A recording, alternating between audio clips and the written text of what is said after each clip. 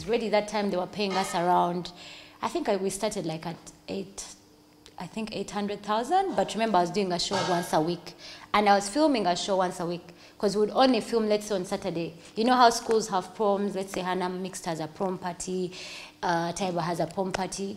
So usually we go on Saturday, we film in the field, and then we also shoot the links. Links are like, oh, hi, welcome to the show, this is T-Nation. That's what links are. Then, of course, the other activities that are going on in different schools. So the show was doing good. Everyone was watching the show. People loved Sheilah. People loved the other presenter. We were just a perfect team. Raymond really loved the show. He's one of the guys that I've worked with that loved like what he was doing. The show actually had one segment for field, and one segment had like movie trailers, and one was a music countdown. So it was a 3-segmented show, and it was so popular.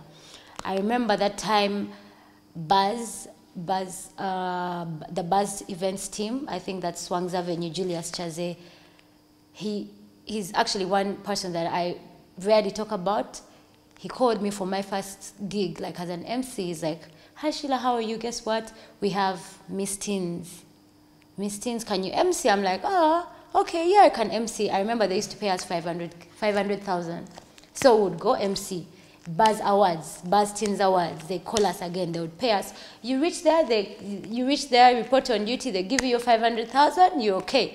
Just like that. That time, for me, really growing up, I never took fame, really never, it would make me happy, but it wouldn't excite me. I felt like everything was normal.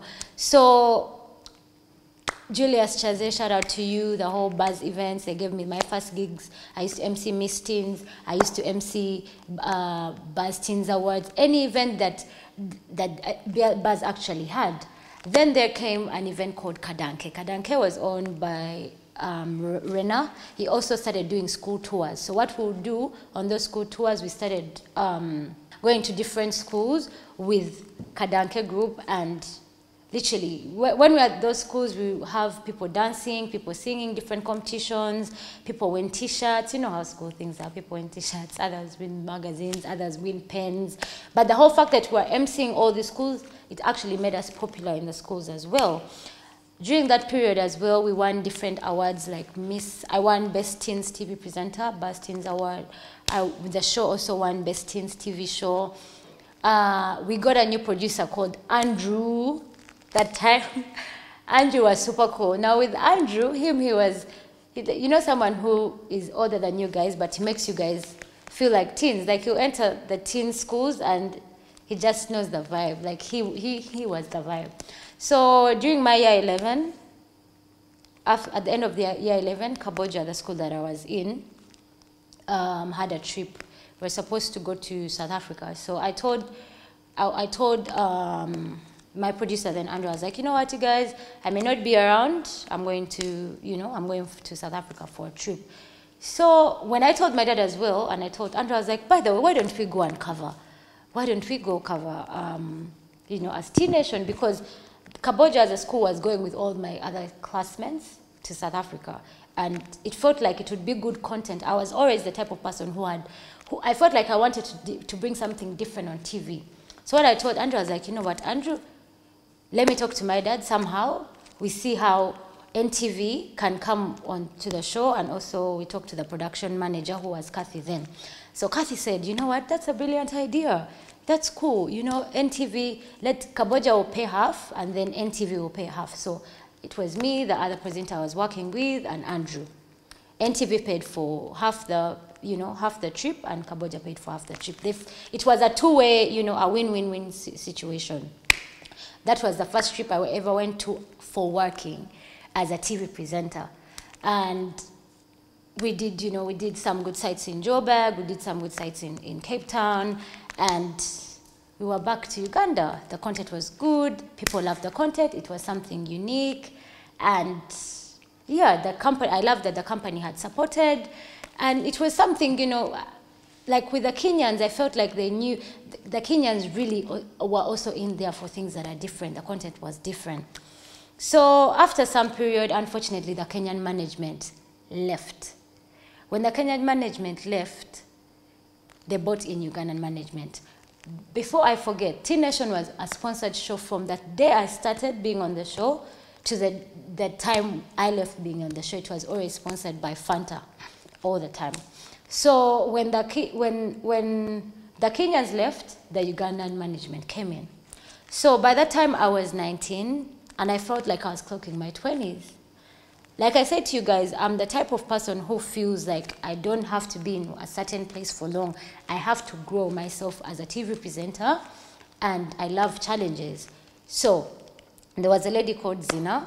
I walked into Zina's office and I'm like, you know, Zina, I'm turning 20, so I won't be a teenager anymore. Like, it doesn't make sense for me to be on a teen show when I'm 20. So I said to her, Zina, I think I want to be on the beat now. That's what I told her. And she's like, Sheilah, it's a live show. It's a live show Monday to Friday. You have school. And I said to her, Zina, I don't want to be on the show every day. That's not what I want. I just want to do a small segment. And she's like, Sheilah, are you ready for the pressure? And I said, yeah, I'm ready for the pressure. She's like, Sheilah, but the teens love you on Teen Nation. What are we going to do? How are we going to get a new presenter? This is just too much. Well, how are we going to do this? And I said to her, Zina, honestly, I feel like I need a new challenge. And trust me, they took them a very long time to get a presenter. Like a very, very long time. But I stood my ground. I said I wanted to be on the beat. When I went over to be on the beat, I told them, since I have school from Monday to Friday, I'll be doing exclusive access. Now, exclusive access, I felt like, TV plays a lot of artist music, but we don't know how these artists produce the music. We don't know the music producers. We don't know how videos are being, directed. Who are these video directors? There's so much that's behind these artists that we don't know that I want to bring onto the show. So that required me to film once a week. Remember that time we were still being paid per month. We weren't paid per show. So I was still earning around 800,000. And with NTV, what was happening at that time, every time you won an award, they would always add a little bit on your salary the following year. So my salary used to be added like at least 60,000 by 60,000, but you could see appreciation that you've done something and you're being appreciated, and there's just a little bit of more money coming to you, your salary, because a little bit of more is better than nothing at all. So I started doing exclusive access. I started doing different music video, behind the scenes videos. I remember my first behind the scenes music video was Shiba's video. That time when Jeff had started managing her, she did the song By the Way. That was my first behind the scenes music video for exclusive access. Everyone loved the content. I was bringing what people don't know about artists to the show, and that's what people liked as well. Douglas Lwanga was doing super, super good on the live. I was doing good in the field, bringing the exclusive access. We were just the perfect team. We were winning different awards. It was just, the beat was like the talk of the town. Like literally everyone used to watch the beat. You wouldn't go to no saloon and you don't watch NTV The Beat. It was literally in garages, saloons, schools, everywhere. That time the show was doing super good. We had a super amazing sponsor that was Coca-Cola. And guess what? My Instagram was blowing up. I was getting tons and tons of followers. So when I finished school, because that time I was in Galaxy International School, in year 12, when I finished school, I said, when I finished school, Zina was like, you know what? Since you're now, since you're not in school all the time, you should do the live show, because people actually love the exclusive access. And the thing is that with my kind of brand and personality, I was bringing something different. Zina once told me, she's like, Sheilah, the thing about you is that so many people followed you when you were on Teens Club. So we want those teenagers, those cool teenagers, those kids from international schools as well, to start watching The Beat. So I think it's a good idea for you to do the live show. I was super excited. Actually, I remember going onto my Facebook. I think I'll try to look for the post and show it to you. I was like, guys, imagine I used to love watching The Beat, and now I'm on The Beat. I felt happy. Like, I love it when I achieve, something new, when I have a challenge. So by that time, a lady called Posh, She had just come from London and she had the biggest store in Uganda. She had all the cool clothes from London. She called me up and she's like, Sheila, I love you. I want to be styling you every day. So she started styling me. I used to take great pictures for Instagram. I used to look smart on the show. So many callers used to call me and say, we love your style. We like you. So on the show, I used to not only be a good TV presenter, but I used to bring a little bit of the style as well. People always ask me, Sheila, how did you manage to be TV presenter that's different from people? I'll be giving you guys the points later as well. But shout out to Posh by Casey. She used to be my stylist, and everything was just perfect then. So in between then, one day I got a message on Twitter actually from someone from Africell. It's called Mohammed. Yeah, he's called Mohammed, and he messaged me. He's like, hi Sheila, we love your Twitter, we love your Instagram. We would like you to come in for a meeting. So I'm like, Daddy, can you guess what someone from Africell just messaged me on Twitter? He's like, what they did? And I'd been on Africell since it was even orange. Like I'd been using the network from before it was orange, like from way back. And I felt like I was the perfect person to be in the meeting. So I went to Africell, Sheila, just being Sheila. They're like, Sheila, we feel like you should be our brand ambassador. I was like, what? Like this is, like I literally love Africell. That was one of the best things. There's nothing as good as endorsing a product you love and you've used. So I signed the contract. I was doing the adverts. Swangs Avenue was shooting the adverts. I remember doing the adverts, and the guy, because the boss then was like from Lebanon. He was like, wow, you do one takes, because we were filming with other artists as well, but since like the artists weren't like TV presenters, they were taking a longer time to finish the advert. But I shot 2 adverts in one day, and they were like, wow, you're super, super good. They liked my vibe. So many people used to go on Twitter. Every time they had a problem with Africell, they tagged Sheila Gashumba, I have a problem with Africell. And my journey of endorsements started then. We started doing different endorsements. I'll put them down for you guys to read as well. I cannot speak about all the endorsements I did. Since I was young, I did so many endorsements.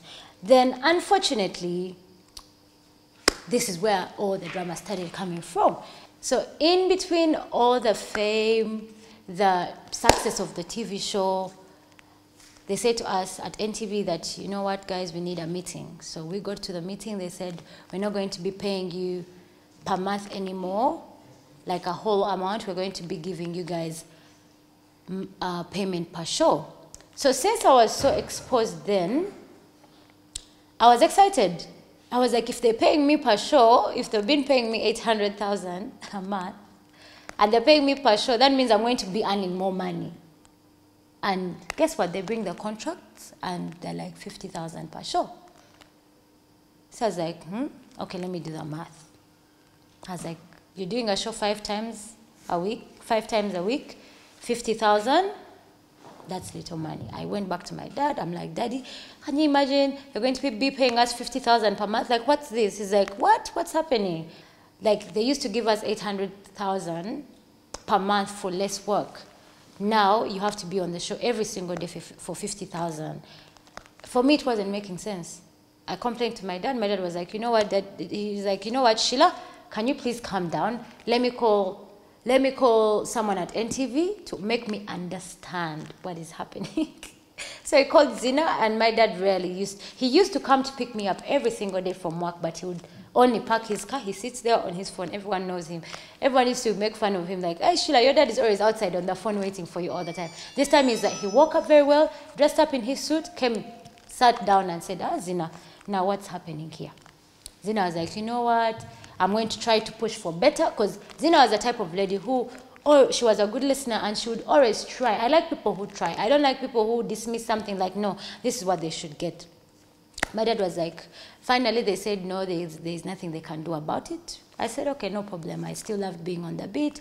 I loved doing the show, but things didn't go so well. People like MC Katz, when he saw the whole 50,000 per day, he said, me, I'm out of this place. I remember we as presenters called ourselves one day, and we said, you guys, you know what, let's strike. Let's not be on the show. But as you know, other TV presenters snaked us. They went and did their shows. So we looked stupid. Now all of us had to go back and do our shows. Next morning, MC Katz put in his resignation letter to a TV that had just started, then NBS. Most people thought, oh, you know, he's going to NBS. NTV is a big TV company. He's not going to make it. But he went with his brand as A-Cuts and started doing his show on, you know, on NBS, and he grew the show. So people like me, Douglas Lwanga, we stayed on the show. We kept pushing because we loved the brand. And we just said, you know, maybe it will work. Maybe things are going to get better. In between there, Douglas Lwanga, one of the TV's creme de la creme in the entertainment industry, put in his resignation letter. But before he actually put in his resignation letter, I forgot to mention that during that period when I was on the beat, like I told you, I used to try and you know, get different deals or, you know, get different award shows. I remember there's a time MTV Best was happening, actually Channel O was happening, and I was the only Ugandan presenter at the Channel O Awards. Actually, they were the last Channel O Music Awards that happened in Africa. They were the last ones. I sent an email. I was like, who is the boss? Thankfully, the boss of Channel O Awards that time was a Ugandan. I think she's called Gashumba. Yes. I sent her a message on Twitter. I tweeted, I was like, hello, I'm Sheilah Gashumba. I would like to send you an email. Can you please forward me your email? She was actually super nice. She sent me an email. I put for her my profile. My dad has always been like very, you know, detailed. He has my profile ready. I emailed them like, hi, I'm Sheilah Gashumba. I work for NTV. I'd like to cover the Channel O Awards. She said, okay, yeah, you can come cover. They send me all the emails. You know how South Africans do their things, because the whole team is from South Africa. They send me all what I need to do, where all the passes. And guess what? I go to the NTV bosses. I'm like, you know what? I have what? I have awards to go to. They've accepted me. They said, oh, you know what, Sheilah, but I think this may be last notice. We don't think we have the money to give you for the air ticket. The most we can give you is money that you can use per day. Those days there was per diem. They'll give you some money for lunch and dinner and transport while you're out there in a different country working. But they said we cannot afford your ticket at this period.